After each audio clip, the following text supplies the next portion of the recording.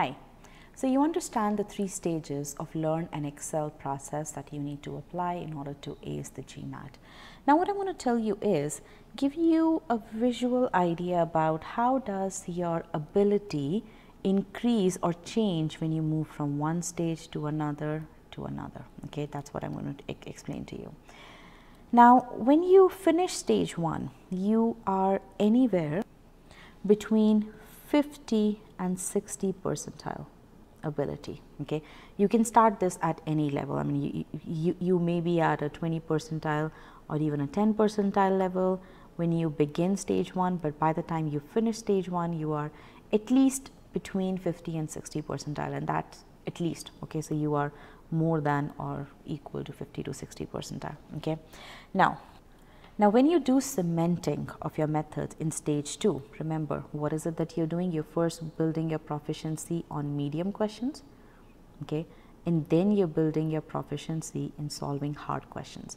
Now when you build your proficiency to solve medium questions, the system actually makes sure that you get to a 60 percentile ability. Okay, your ability increases from 50 percentile to 60 percentile, or you have at least 60 percentile ability once you do cementing with medium questions. That is, once you're able to get to that greater than 70% accuracy in medium questions. Okay, when you do the same for hard questions, you are able to go beyond 70 percentile.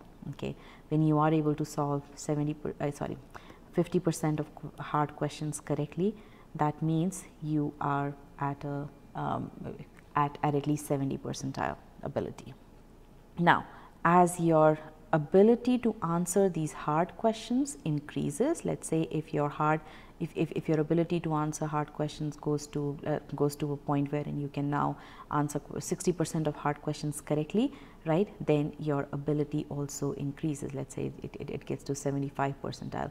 Likewise, if you are able to consistently answer 70% of hard questions correctly, then that means your ability is anywhere from 80 to 85 percentile. Okay, so again, the point being that as you increase your accuracy of hard questions, your ability increases. Okay, so accuracy of hard questions increases, hard goes up, your ability goes up. Okay, so that's what is happening in the stage in stage 2. So on that subsection level, you are really working in stage 2, and you're making sure that you get to that your target ability here.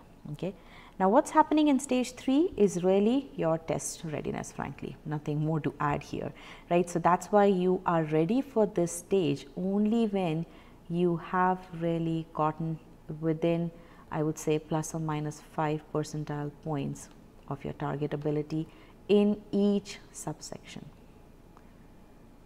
Okay, only then there is a point to actually do test readiness. Otherwise, I would say spend more time on stage 2. Okay, so this should give you a good idea about how does your ability increase or change as you progress from one stage to another.